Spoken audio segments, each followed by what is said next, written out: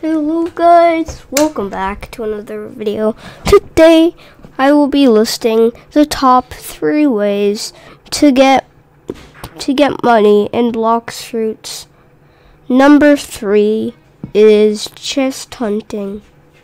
When you are chest hunting, you can find many chests ranging from a few $100s to a few $1,000s.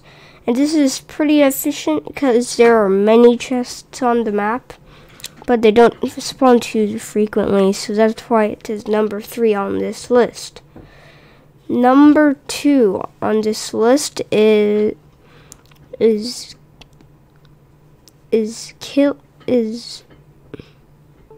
just naturally following along with the story. The semi-storyline, like leveling up, getting all the new quests, and yeah.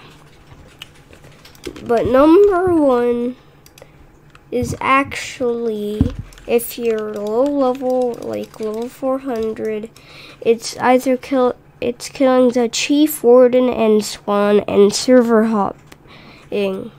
Make sure to set your spawn at the prison, so you can kill all the Chief Warden and Swan.